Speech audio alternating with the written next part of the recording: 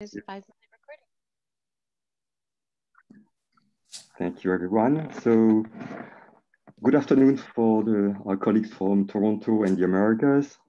Good evening to the people from Europe and Africa. And I guess it's a very early morning in Taipei.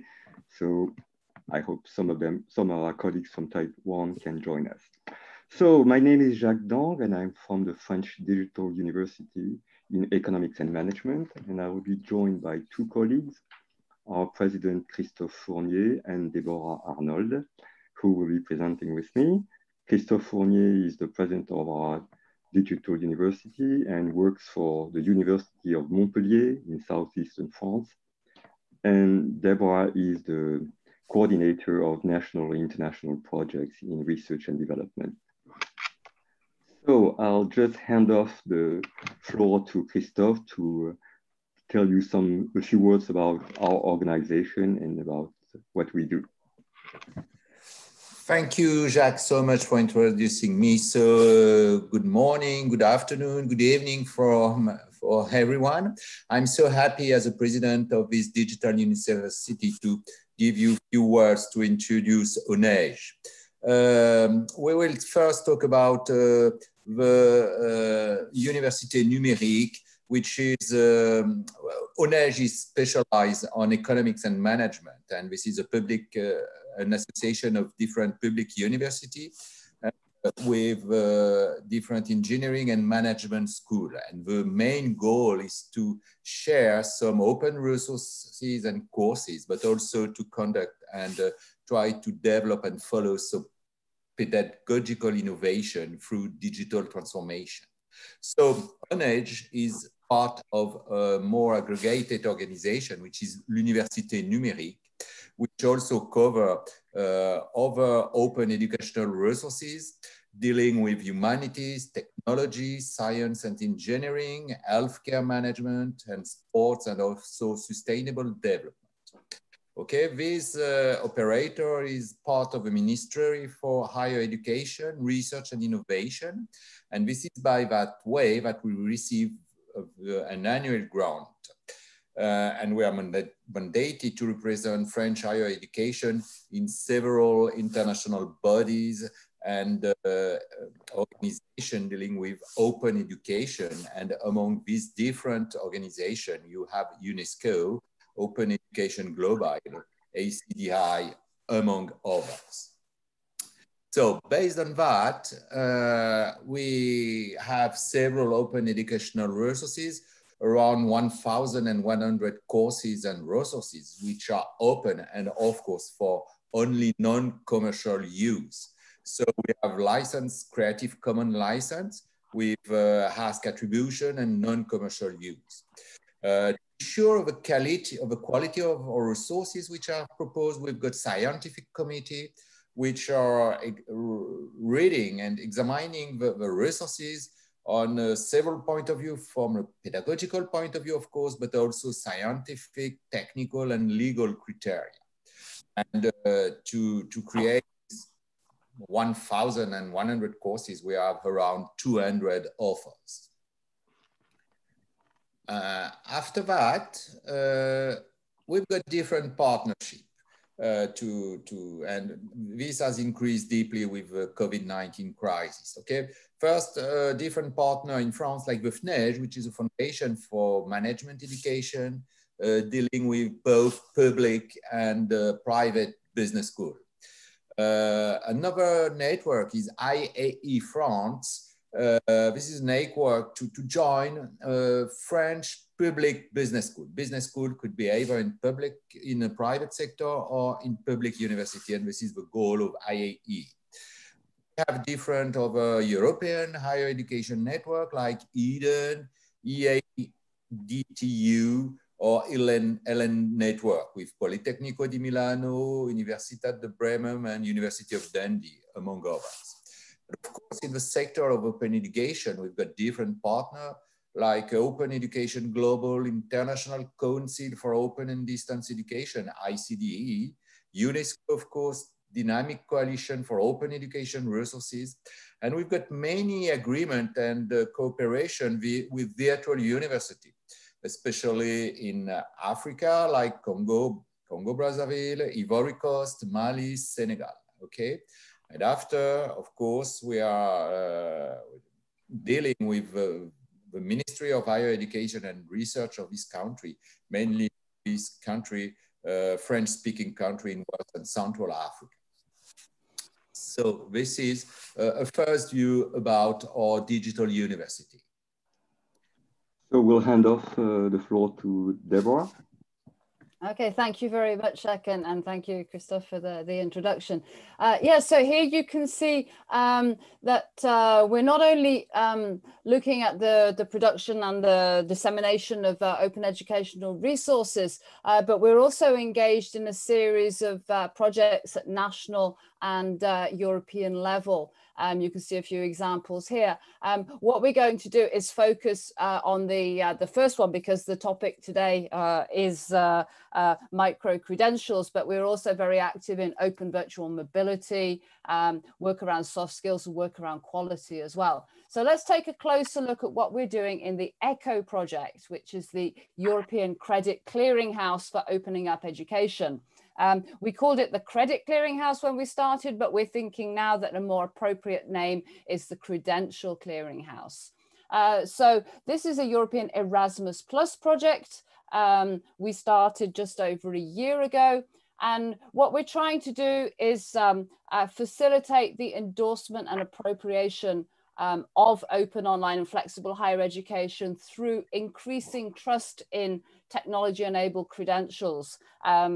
We're looking at credentials at all levels, but the focus of what I'm going to be talking to you about right now is the micro-credential level. In order to do that, we're looking at quality criteria, what should be contained in a digital credential, not just from a technical point of view, but really from a usability and user point of view. What is the most relevant information for the different stakeholders, for the learners, for the institutions, and for employers? On the institutional recognition side, we're developing what we're calling a model credit recognition agreement, the MCRA. We've got lots of acronyms, so you've got them here. And this, we like to call it a fast track solution to helping institutions and helping learners get recognition of prior learning through it, for example. And we've been looking very, very closely at the different processes that take place and looking at making people's lives easier with support for that process. We've also taken a deep look at the way learning opportunities are described, looking at MOOC platforms, looking at institutional websites, to develop a showcase catalogue of learning opportunities and to try and draw out what are the most useful, what is the most useful information, what do learners need to see in these descriptions before they enroll or sign up for a particular learning opportunity. We've got the whole technical side to the credentials, and all this comes together in the ecosystem or the ecosystem, which is going to bring all of this together, providing services to a network of different stakeholders.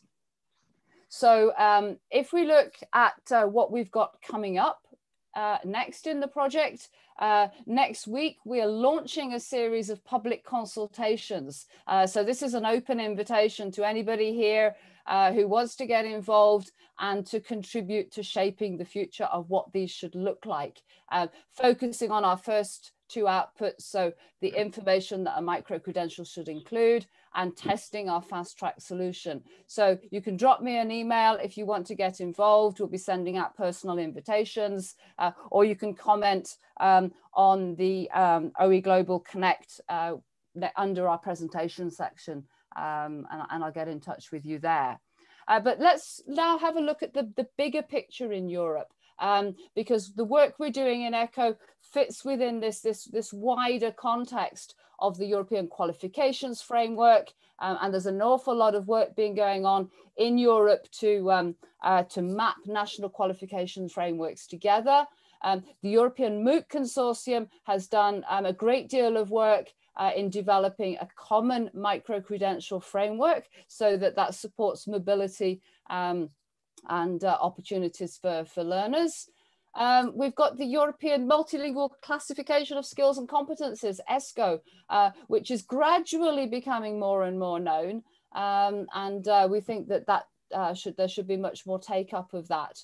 And then finally, the flagship European initiative of Europass, which is much more than just your online CV. It's a whole, again, ecosystem of learning opportunities, work opportunities, and so on. And we'll be developing digital credentials as well. I'm conscious of the time, so I'm going to go on quite quickly now. I don't promise to be an expert on what's going on outside Europe, but it's interesting to look. There's an example of a recent report here, which dates back about a year now. These were some of the things that were found in the United States. Interesting to see that MOOCs only provide 1% of credentials, and that there is very little consistency in the way that skills, competences, and micro-credentials are used. If we look as well, when people talk to us about micro-credentials, they say, you should look at what's going on in New Zealand. We can see the example of the New Zealand micro-credential framework here, where there's a sector-wide system of recognized micro-credentials, from everything to fitting a kitchen, to dealing with trauma, and lots of other topics. So this is something very interesting to explore. We also have to be careful about some of the criticisms that are addressed to micro-credentials. And I found this very, very interesting article, the reference you've got here, where we've got to be careful about not reducing higher learning to this hard skills and technical competences. And I think that's been very much addressed in previous sessions here at OE Global. When you think that the ESCO framework does contain descriptions of values and attitudes, as well as soft skills and the hard skills, I think that's something that we need to be really, really careful of paying attention to, and think about, educating the whole person and not breaking things down into these measurable chunks. So being aware of the criticisms, yes, addressing them, and be happy to engage in conversation with anybody around this.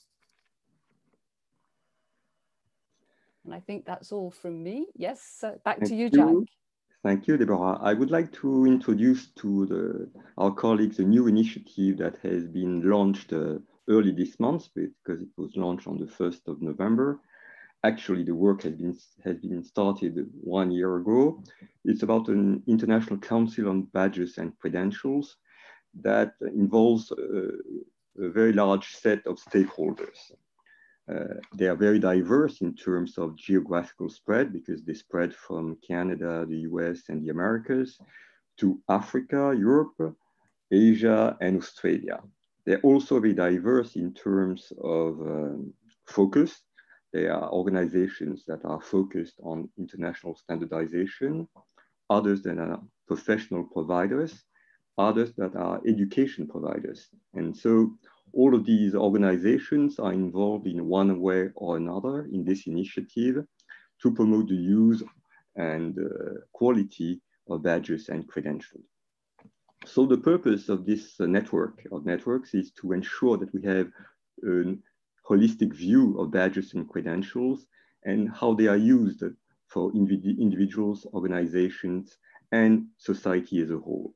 So we're trying to promote a group collaboration of very diverse actors, and we want to demonstrate the feasibility of current projects in the fields of badges and credentials, and how we can adapt them to various geographical contexts, professional contexts, or also depending on the size of organizations.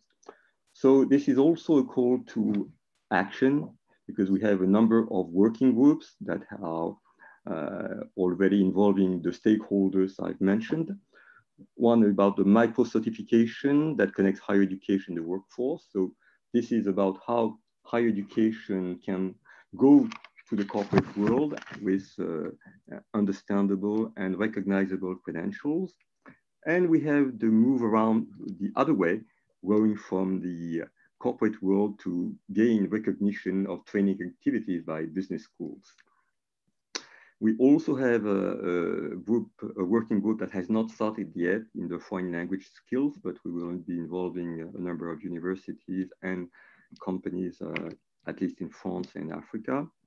There is a humanitarian sector badging initiative, and we have an ongoing work in the council and in German civil society to develop a large-scale framework for badges and credentials.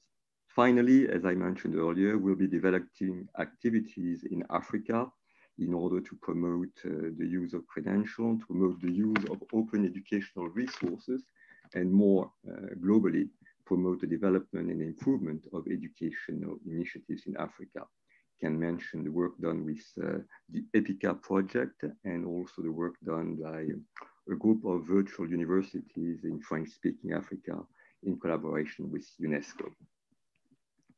So I'd like to thank you for your attention, and would like also to draw your attention to another session that we'll be holding Wednesday, slightly 1 hour later, which is about the work we're doing on the UNESCO recommendation for OER and how we are going about international cooperation in that work. Thank you very much for your attention, and of course we are open to questions and discussions, as mentioned most notably by Deborah. Thank you very much. There's a question in the chat here. Can you say more about the work in Africa or point to it? Oh, so there are two aspects to the work we are doing in Africa. The first one I mentioned will be the focus of our next presentation. It's about, we're working with the ministries and the virtual universities on at least the level of 3 countries each time, in order to see how we can promote the use of OER from an operational point of view. It's difficult in a given country to have face-to-face the ministry, which holds a large power over a virtual university. So working with UNESCO and 2 other countries makes sense. So this is what we're going to do and replicate, and we'll do other things also. And we're also trying to launch concurrently the work for badges and credentials. I'm not necessarily the expert on that part of the work, but I can point to you and give you a contact if you can give me your contact email, and I'll send you the information.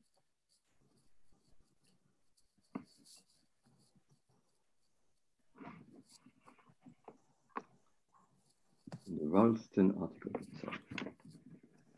Done.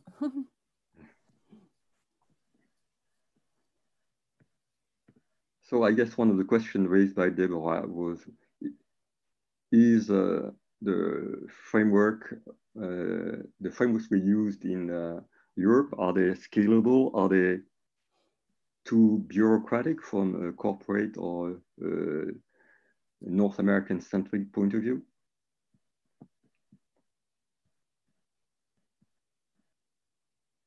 Is that a question to me, or is that a question to the audience, Jacques? Both, I would say.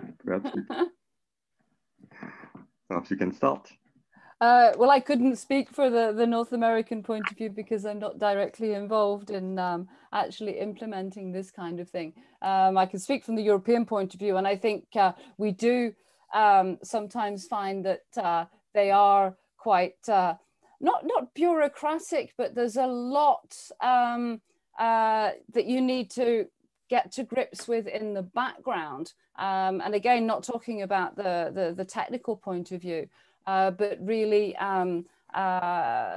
just the whole way learning and higher education is organized, and the whole recognition aspect as well, which is very, very complex and also quite difficult to change mindsets, as we're finding.